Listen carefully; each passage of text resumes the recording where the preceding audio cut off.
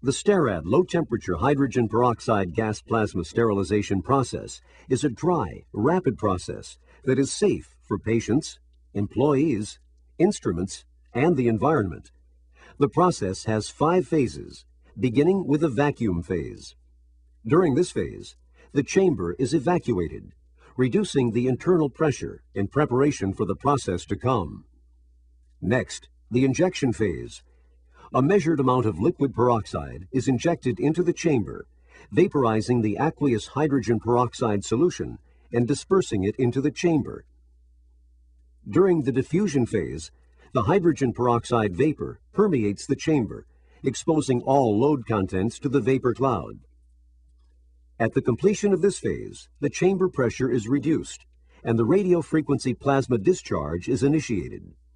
During the plasma phase, an electromagnetic field is created.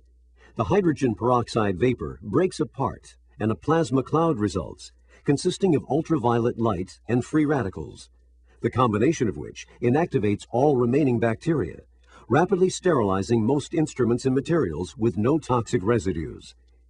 The radio frequency is turned off, and the activated components lose their high energy and recombine to form oxygen, water, and other non-toxic byproducts.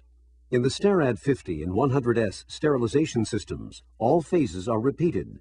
This dual-cycle processing ensures that the sterility assurance level of 10 to the -6 is met. The final phase is the vent phase. Following the reaction, filtered air is drawn into the chamber to equalize the pressure so the door can be opened. Due to the low-temperature technology, there is no need for aeration or cool-down. The instruments are ready for immediate use.